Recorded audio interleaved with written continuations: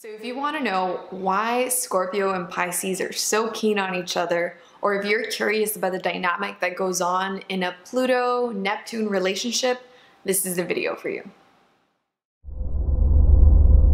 Hi guys, if you're new here, my name is Denise. I'm an astrologer, but when I'm not doing readings, I like to make these little informative videos to help people incorporate astrology into their everyday life. I put out videos every single week, so if that sounds like something you'd be interested in, I invite you to hit that subscribe button and, check out my videos every week. And in today's video, we're going to be addressing the issues that come up in Pisces-Scorpio relationships. You could take this as kind of like a synastry video or like a compatibility video, but overall I'm going to be talking about Pisces and Scorpio together and how come I think they are such a good pairing.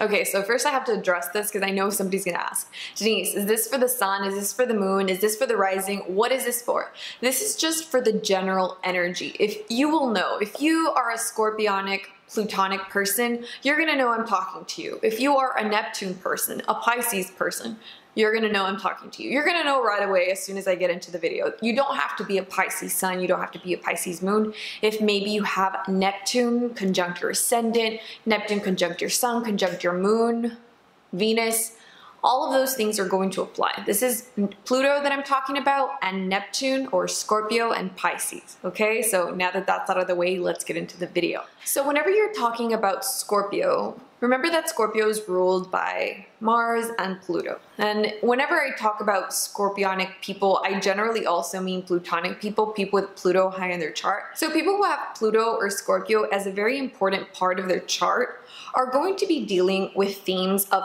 vulnerability and control. And the reason why Scorpios are so obsessed with being in control is because they're very afraid of being vulnerable. They don't want people to hurt them because they know that they actually have a very tender heart. And because of that, they're water signs. And it's kind of difficult for Scorpio to be a water sign because they are so tough. Remember, they're ruled by Mars, and that's a warrior archetype. So they are kind of that warrior archetype, but in water. So it's not very comfortable in that element, right? And so in order to protect itself, because remember that water is always going to be vulnerable because it is very fluid and very easy to injure, essentially. That's what water is, right? So because of this, Scorpio has to put on a shell, has to put on some type of armor to protect itself from being injured. So Scorpios are, in a sense, they're always on guard.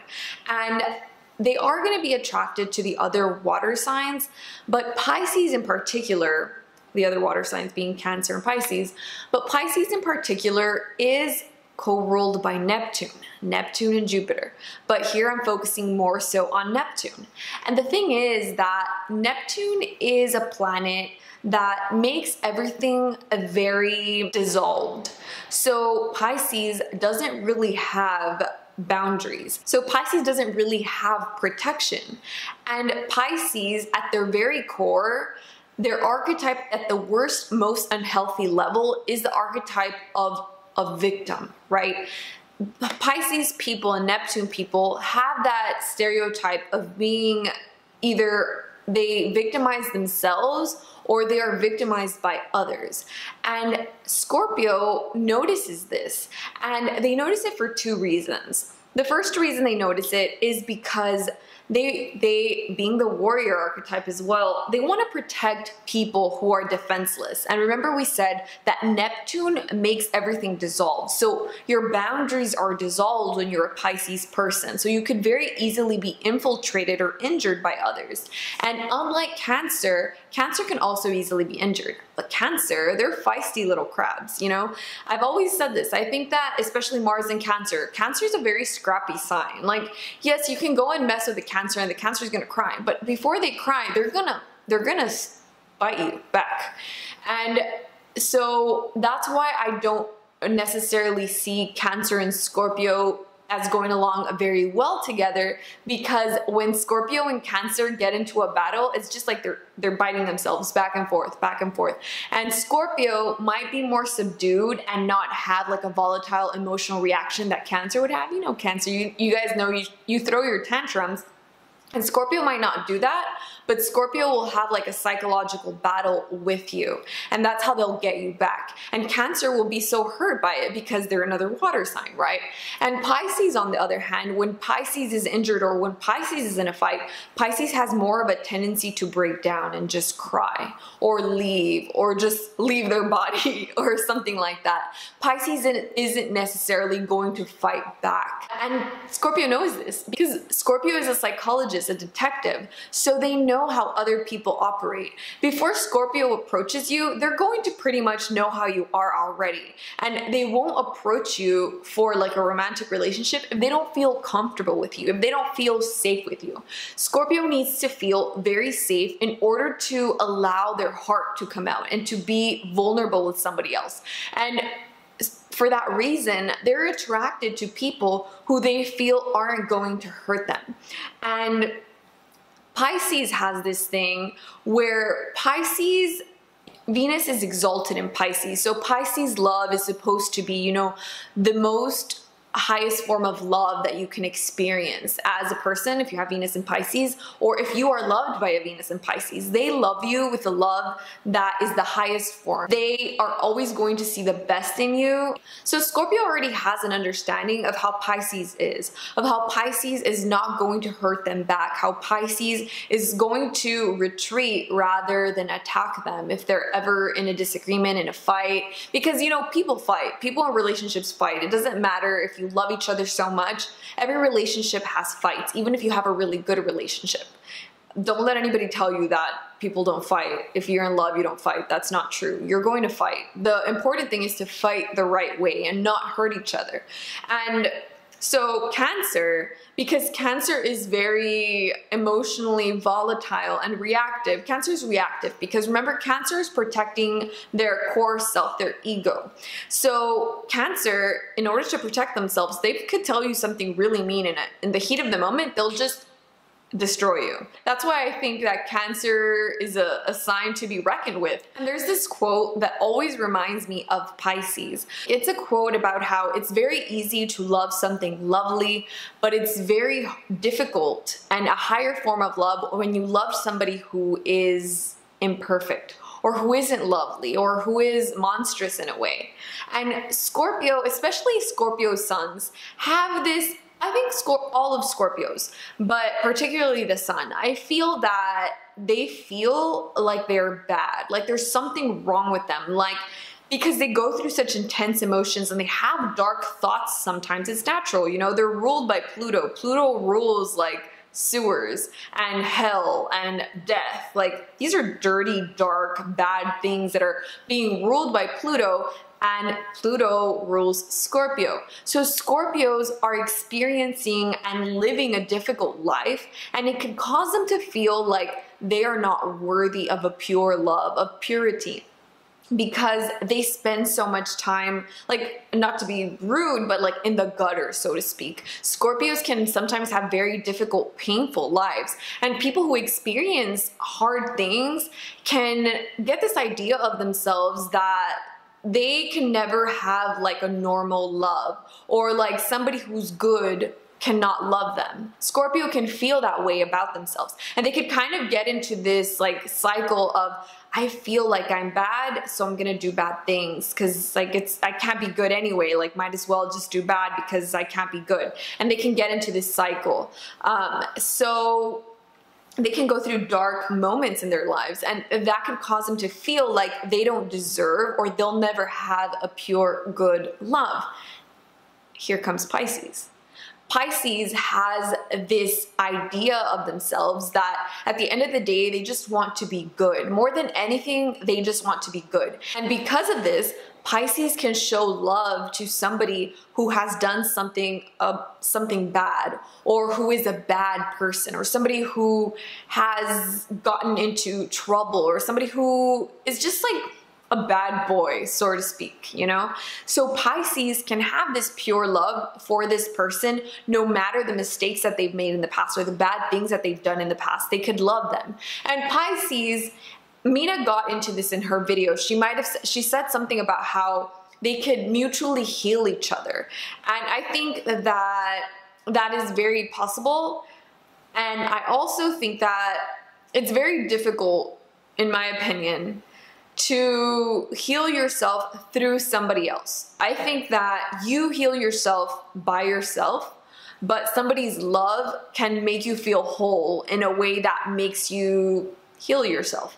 And that is the way that I see it. So essentially the reason why Scorpio loves Pisces so much is because they know inherently that Pisces is not going to hurt them, and that no matter what they've been through in the past or what they do, Pisces is always going to love them. What I've noticed is that particularly Scorpio Sun males, so like the masculine planets, maybe not the moon. The moon is gonna have like those broody feelings inside, but the sun has a tendency to behave in a more scorpionic way, so to get into dangerous things, right? And I've noticed that particularly the sun males, they do go for women that they look, I can also see Virgo there too, because Virgo also has like that whole like virgin archetype situation going on, and they like girls or women who don't look dangerous to them because they themselves are dangerous and they don't want somebody who's also going to be dangerous. Pisces can also have this whole like savior complex situation going on. So Pisces can feel that they have to save Scorpio from all the bad things that they get themselves into. As I've said, like it's more the Scorpio suns and maybe the risings, but possibly more so the sun, because the sun is very like, it's outgoing and dynamic, and they have a tendency to get into trouble. So Pisces can have this feeling like, I'm going to love you so much that you're going to behave yourself. You're not going to do those bad things anymore. You're not going to hurt yourself. And they could get into this dynamic where the Pisces like victimizes themselves. I think somebody said this in Mina's video, like, why didn't you include the negative? Well, she was focused, her video wasn't like, oh, let's expose this, like it wasn't meant to be a negative video. So now let's get into the negative part. Let's get into the negative dynamic that could go on between Pisces and Scorpio, because it's definitely there. Pisces can be a victim. They could play the victim role. They could put themselves in a victim role and take a lot of abuse essentially. And Scorpio, particularly the sun, maybe Mars, can have a tendency of these volatile behaviors that are meant to manipulate.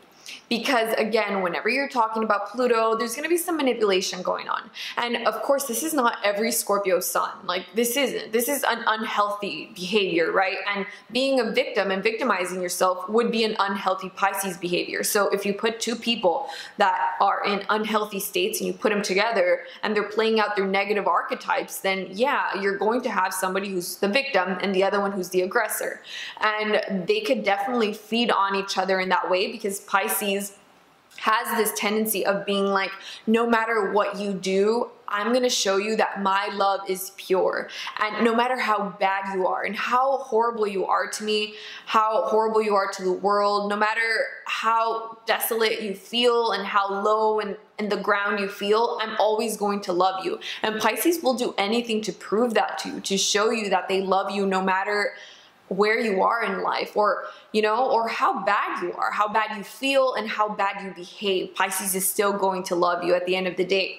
And Scorpio does have a tendency to test you. I don't know if you guys know this, but Scorpio tests people to see how loyal they are, how much they love them. So because Scorpio, as I said, especially the sun, can have a tendency to feel like, oh, I'm not worthy of this pure love. I'm not worthy of love. So this person doesn't even love me. So let me just like do this like messed up thing, and they're gonna leave anyway. That's what Scorpio like thinks, like, oh, this person's gonna leave, so I'm gonna do this messed up thing to see if they leave.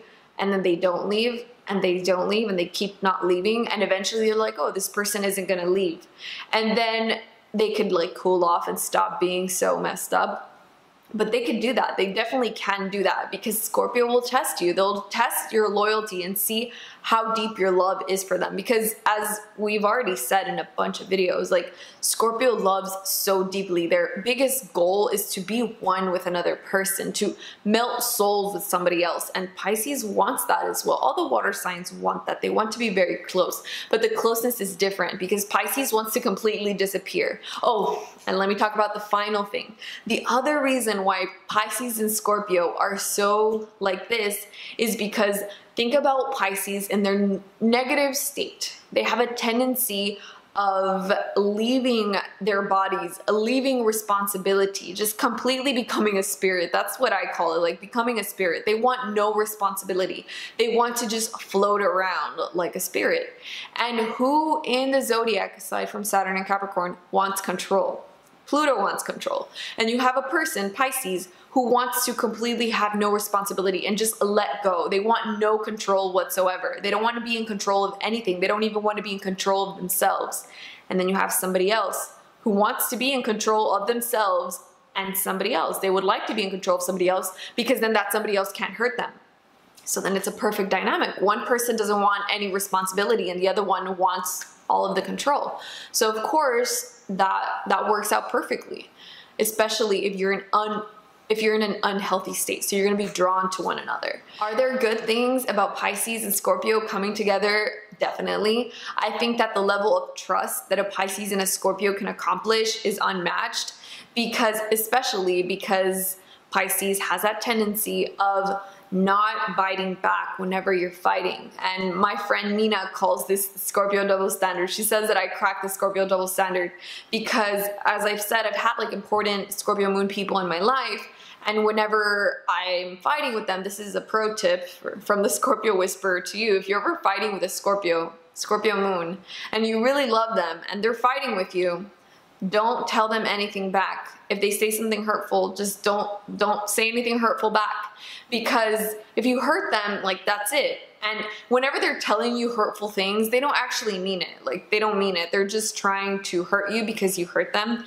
And just don't tell them anything mean back, and you'll win their love. If you get into arguments with them and you stay and you're nice, then you're gonna win their love like forever. So that's my biggest tip. That is the Scorpio double standard. They can tell you something mean in an argument because you accidentally hurt them, but don't you tell them something mean back, because that will really hurt them way more than it hurts you, unless you're a Scorpio moon too, in which case, like, that's rough. Scorpio also has this feeling that, I've talked about this before as well in the Scorpio Mars video, they feel like they want to protect those that can protect themselves. And Pisces, you know, one of their archetypes is that of being very, you know, weak, because they are so kind that they don't defend themselves sometimes. And so Scorpio sees this, and Scorpio wants to help. Scorpio wants to protect the Pisces. It's like that whole, you know, damsel in distress situation, sort of. And Scorpio does want to be, you know, the knight for the Pisces person. So this can happen too. And Scorpio, the reason why they are so drawn also to protecting Pisces is because Scorpio is like obsessed with seeing the darkness in the world. Like, they are experts at knowing the dark things in the world. And Neptune people, Pisces people, see the world through rose-colored glasses. So they're very trusting, they trust others, and they're very open, and they're very innocent because they feel that everybody is like them. Like, they feel like, oh, everybody, like, why would somebody want to hurt me? Like, why? Like, I don't understand. So Scorpio is like, what do you mean? Like, people are bad. People do bad things. And for that reason, Scorpio wants to protect like this innocent little Pisces person who sees the world through rose-colored glasses. So that's another reason why they're attracted to people who have Neptune or Pisces. And Cancer is very sweet, but Cancer is not very, Cancer will protect themselves. You know, it's a crab. It has a shell. And this shell is like this tough exterior. They just want somebody to love them. They want somebody to hug them and take care of them. But first and foremost, they're gonna protect themselves. And if they let you in and you poke them in their little crab belly, they're going to like pinch you with their little pincers. Like, they immediately are. They're very quick. They're very emotionally reactive, Cancers. And Pisces, they're ruled by Neptune. They're slow as hell. Like, you could say something rude to a Pisces and they'll just be like, they don't understand that you've injured them or that you're trying to injure them. They just don't understand it. That's just not how they operate. So I think it's a really good relationship dynamic between two healthy individuals. A healthy Pluto person and a healthy Neptune person they can be best friends forever. They can be soulmates for life. And So that's what I think, guys. I think that Scorpios and Pisces people make really wonderful relationships. They could really trust each other and they could let each other in. You know, Pisces is very open and wants to melt with somebody else.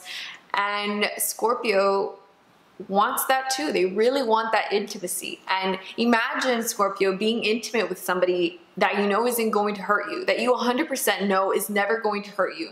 Because no matter how much you guys get into things, they've never hurt you. They prove you time and time again that they're not going to hurt you, that they're always going to be there, that they're not going to leave. Scorpio loves that shit. So that's the video for today, guys. I hope you liked it. If you have any questions, anything else that you want to know about Scorpios, I'm unofficially dubbing myself the Scorpio Whisperer. So if you have any other Scorpio questions, let me know in the comments. Let me know what you thought of the video. Who else do you think is super compatible with Scorpio? I also kind of like Virgo because for that same reason. Scorpio and, Virgo and Pisces are in that axis of like self-service, you know, not self-service, of service. So they want to be of service to others. They're very other focused. And I also like Libra for Scorpio, but Scorpio likes intensity. So they're gonna want water. So even though Virgo I think is really good, and Libra also, because they're focused on the partner. But Virgo can be, you know, as we know, Virgos can be a little bit critical. So Scorpio is not gonna be too keen on the criticism, and Libra can maybe not be like heavy enough for the Scorpio, because Scorpio likes the darkness. They like that the Pisces has suffered. They want to save them from that suffering. They don't want them to suffer anymore, but they like that they've suffered. They want to know that they're saving somebody, because they have this like, they want to save somebody who's in danger. It's just how they are. They're very like chivalrous sort of people, the Scorpios, even though, you know, they could be bad, but so can everybody else. But yeah, that's the video for today, guys. I'll see you in the next one. Bye.